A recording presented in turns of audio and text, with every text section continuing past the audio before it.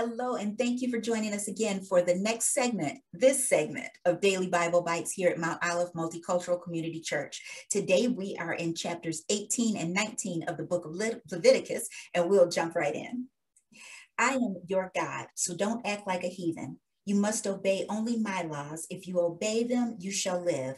None of you shall marry a near relative. You shall not give any of your children to Molech, burning them upon his altar. Homosexuality is forbidden, for it is an enormous sin.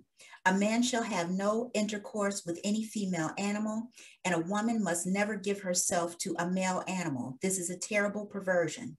These are the things the heathen do, and because they do them, I am going to cast them out from the land into which you are going.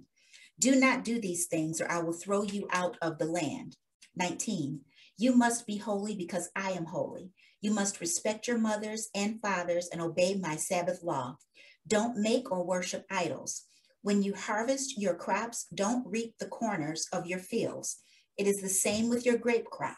Leave them for those poor and for those traveling through. You must not steal, nor lie, nor defraud. You must not swear to a falsehood. You shall not rob or oppress anyone, and you shall pay your hired workers promptly. You must not curse the deaf, nor trip up the blind man. Judges must also be just, no noticing whether a person is poor or rich. Don't gossip. Don't falsely accuse your neighbor. Don't hate your brother. Rebuke anyone who sins, or you will be equally guilty. Don't seek vengeance. Don't bear a grudge, but love your neighbors as yourself. Obey my laws. If a man seduces a slave girl who is engaged to be married, they shall be tried. The man involved shall bring his guilt offering. When you enter the land and have planted all kinds of fruit trees, do not eat the first 3 crops. And the fourth year, the entire crop shall be given to the Lord in praise to him. Finally, in the 5th year, the crop is yours. You must not eat meat with undrained blood, nor use fortune-telling or witchcraft. You shall not cut yourselves, nor put tattoo marks upon yourselves in connection with funeral rites. Do not violate your daughter's sanctity by making her a prostitute. Keep my Sabbath laws and reverence my tabernacle. Do not defile yourselves by consulting mediums and wizards. You shall give due honor and respect to the elderly. Do not take advantage of foreigners. Love them as yourself. For remember that you too were foreigners in Egypt. Use accurate measurements.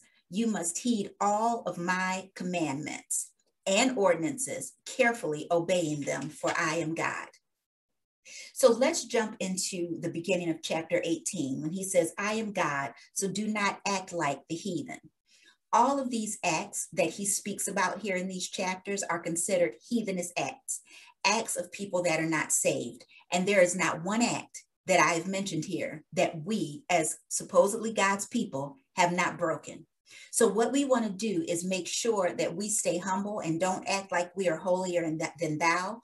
We have no right at all to point fingers at someone else because we have fallen short in at least one of these areas, whether it's lying or stealing or being sexually impure, or there's some of them that are maybe a little bit far-fetched in accordance to our civility or our society, but crops, we don't have farmers who don't use the crops for themselves as well as sell them for maintaining their own households. We have people, even when it says do not violate your daughter's sanctity by making her a prostitute, that doesn't mean just putting someone on a corner. That means using them for your own self elevation, or even living vicariously through them. Hollywood would probably be non-existent if there weren't for momagers and parents who put their children out there to be used and misused and abused for the sake of $1. There are people who do that even on a smaller scale. So again, hating your brother and sister. We have a 2-party system here in this country, and a lot of it is built on racism and on pointing fingers at other people and looking down on other people.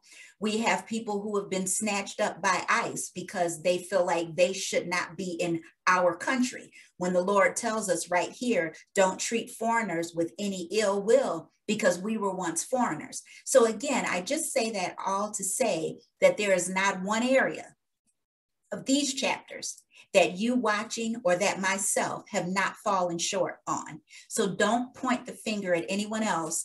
We have people who are rebuked constantly and constantly looked down upon as less than human, even because they may be homosexual instead of heterosexual. Again, everyone has fallen short of something in here. And when Christ went to the cross, he took upon the sins of the world on his shoulders, because he knew that we would all fall short of his glory and of his righteousness. So let's stop looking at other people and their shortcomings, look at our own and try to better ourselves a little bit more, because God also tells us in his word to work out our own salvation. Don't look upon anyone like you're better than them and like your sin is any less than their sin, because at the end of the day, we all fall short. And Christ went to the cross. Don't even look at someone and say you're a sinner or what you're doing is sin. Look at yourself and figure out your own sins and just treat everyone with love, because that's what God requires of us. Love your neighbors and love God. Try to work on that. And we would spend a lot less time looking at the faults in other people or presumed faults in other people. Because I tell you, when you look at the faults of other people and you stay away from anyone, any group of people, any culture, any gender, anyone that is in any society or any group of people, you really do miss out. Because I have to tell you, there's some great people in this world of all different colors, all different cultures, all different nationalities, and all different genders. We need to love everyone in Jesus' name and not miss out on the beauty of the people that God has given us. Thank you so much for joining us for this segment of Daily Bible Bites. We do hope to see you on the other side, where everyone is welcome. Everyone who has fallen short. The only thing we don't allow over in our church is perfect people, because if you think you're perfect, you got no room for growth. But if you want to come and love on each other and grow in Christ each and every day and just try to do better tomorrow than what we did today, then you are absolutely welcome. We will welcome you and accept you with open arms, understanding that we have all fallen short and there's room for a lot of improvement in every one of us.